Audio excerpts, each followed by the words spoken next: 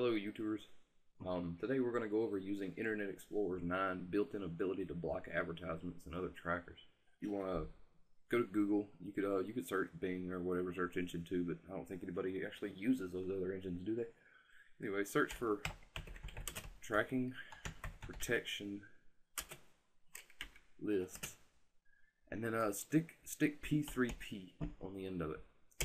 What that does is that gets you to this link.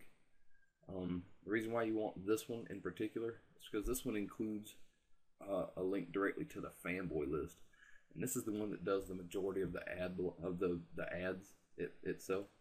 To give you an example, let's go to the Pirate Bay. They have a lot of ads on there.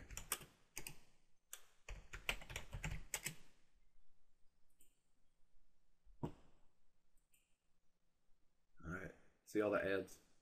Alright, plenty of them. Plenty of advertisement. Alright. Click on the Add the Fanboy Tracking Protection. Select Add List. And that's it. That's all it takes. No add-ons to install, no anything. Go to the Pirate Bay again. Bam. No advertisement. It doesn't get much easier than that.